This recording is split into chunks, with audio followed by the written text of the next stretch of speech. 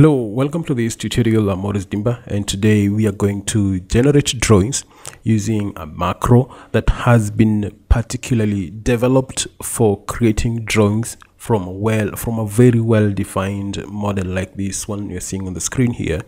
And we'll get started right away. First of all, let me just turn this around so that you take a look of the whole model. If this is your first video to bump on, and if you've been following this, we've used this model several times. So if you've been following this, well and good, this should not be new to you. Now let me just turn this and show you the parts of this model here. Here we are, and let's not move around so much. And the macro we are going to use, and we will access it under applications and components here. Just click here and just type erection drawing.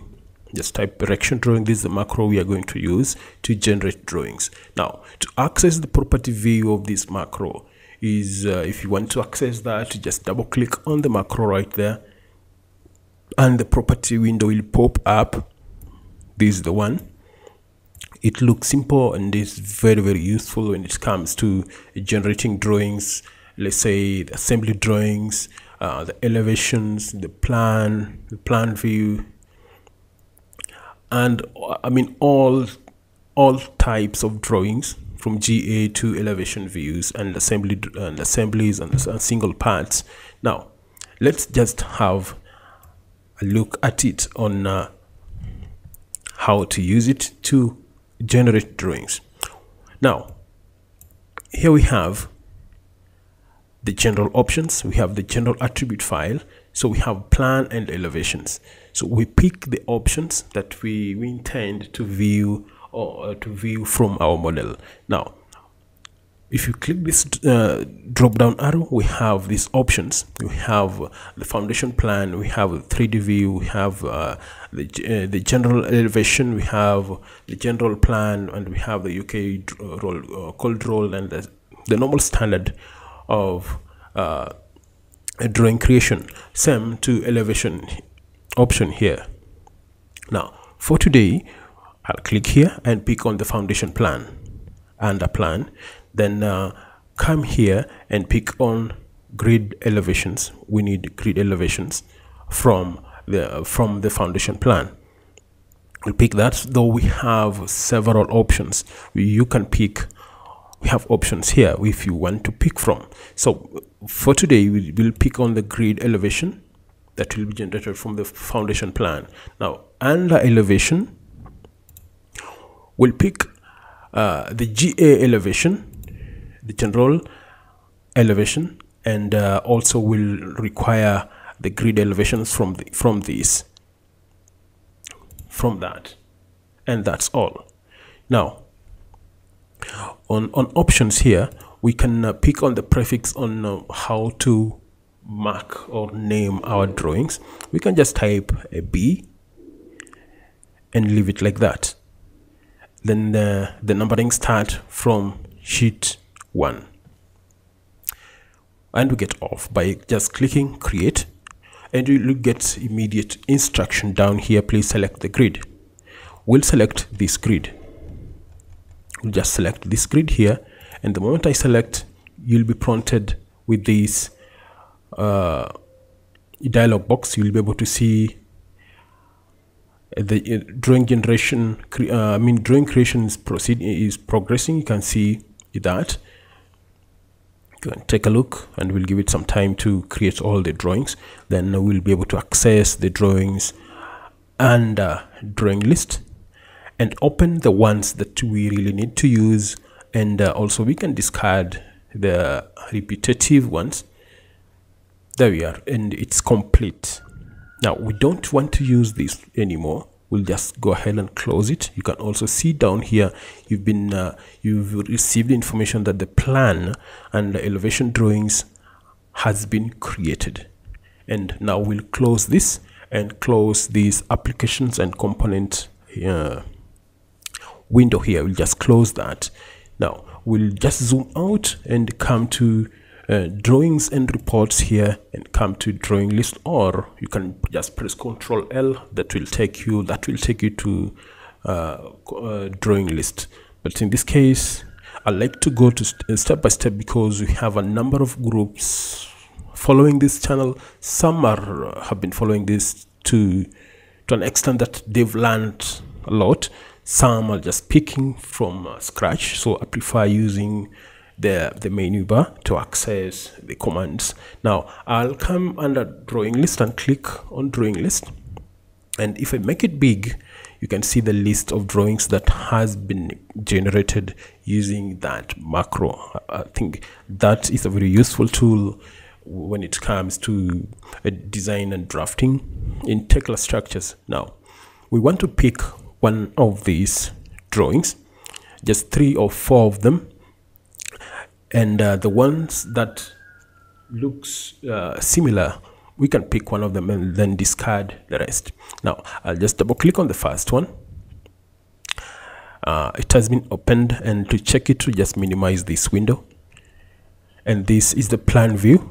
Don't mind about the title block. We are coming on how to customize your title block while the drawings are inside your title block. We'll customize this. We'll not use the Tekla structure one. We'll just use a different one on the next presentation. So keep following this and keep watching this on the next presentation. Now this is the plan view we've generated, and you can check the dimensions here, automatically placed.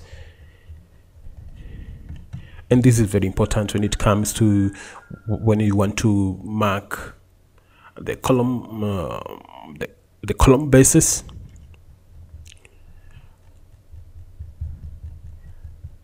And you want to also to place the anchor bolts. This will help you. This will help you. Then we go back to the list, and we want to pick the roof plan from this height. You just double click on that and minimize this. Then this is the roof plan, but it the depth of our view is very small. It's about 500 millimeter, so we can't view the top of our roof. Now what we want to do is for us to be able to reach the rooftop or the roof plan, we'll just click here and double click on it. Then the moment you click on that, we'll come to depth down and depth up.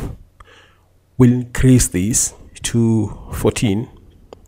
We'll just take it to 14, or we'll just take it to 14 right there, 14 meters high. And also we can just pick this, copy that, and we'll paste it here. Just paste it here instead of writing it or repetitively. Now once I've fed here my dimensions, the depth or the height from the 0 level to the top of our roof, we'll be able to have a view of the plan view of our roof. Now I'll go ahead here and click modify. Though it will take some time to process this information, so we'll just give it some time, and now we can take a look. Now I'll go ahead and now close this. I'll close this and just zoom out and in, and we can see the plan view of this. This is how it looks. Now for now, don't worry about the title block. We'll work on it on the next presentation. Now you can see the distance interval of 6 meters, and this is how it looks. You can see the span of 30 meters and full length of 120 meters, 120 meters. You can see that this is the plan. This is the plan on foundation. Now we can change the information here by just double clicking on this, and we come to label here and pick on the first button. Then click this and drag double click here and change this. The roof plan, you can change this to roof plan. Yes, just maintain it at capital, roof plan.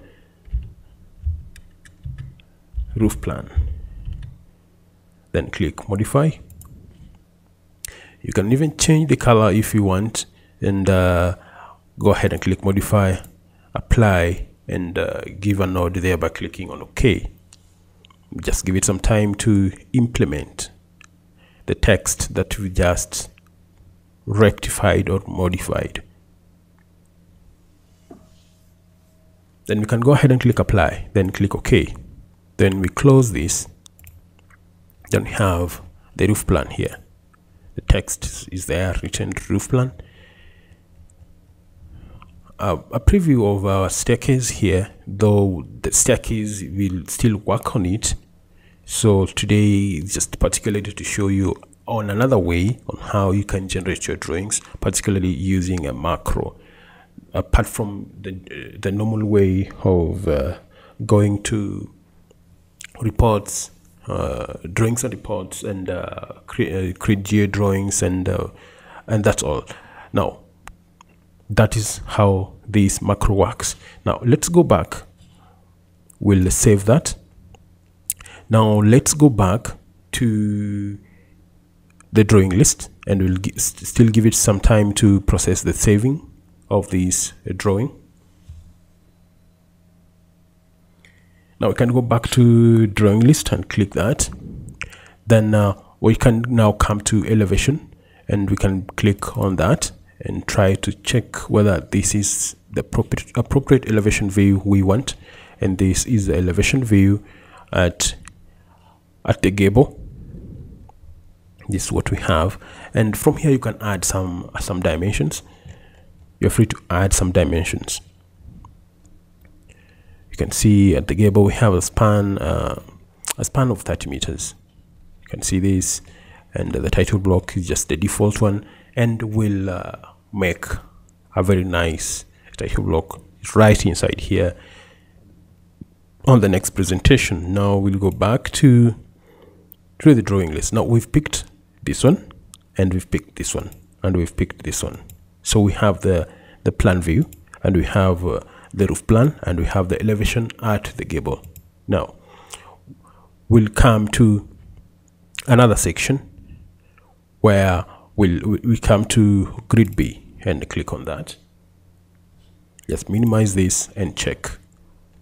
Now we have an elevation that captures the crane rail girder. You can see this, and also you can place your dimensions here. You can come to dimensions here. You can add some dimensions, maybe from here, maybe from that spot, going all the way to the top here.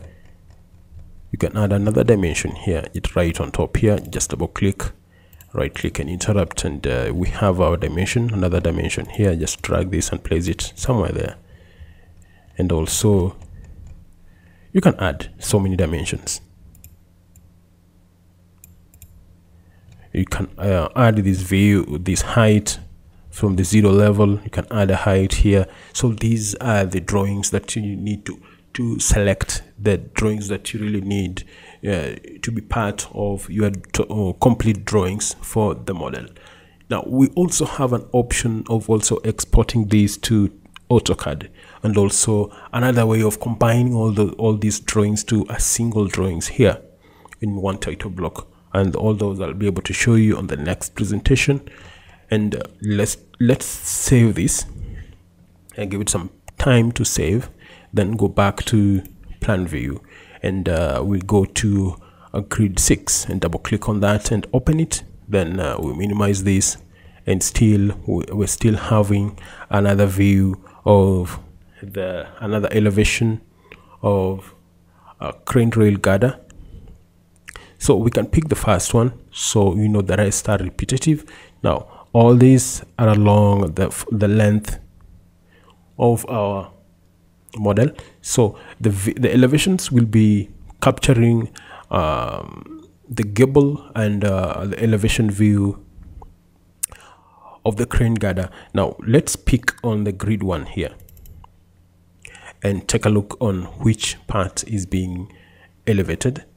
Minimize that. You can see this elevation view from the side view of the model. You can see that. You can also add these dimensions. You can see that. You can take a look at the here. You can take a look, and don't worry once again about the title block. We'll rescale this and it will fit right inside the title block. And keep watching and keep tracking this up to the next presentation, and you'll be able to capture something and learn from that. Let me open that, then come to grid 2 and I'll open that, then minimize, and we'll have a look. This has captured the stays that are bracing our purlins to the main rafter. You can see that perfectly well, and this can help you in giving the details on how the stays are attaching themselves to the purlins. Now that is enough. What we'll do, just save all the drawings that we've created are saved, and we'll close this now, and we're back to our model. Maximize this, and we'll close this, and we'll save everything here, which will include even the drawings that we've just generated. Now that is enough for today, and let's meet on the next presentation. And bye bye. I'm Morris Diba, and if you're new to this channel, don't forget to subscribe, and let's meet then.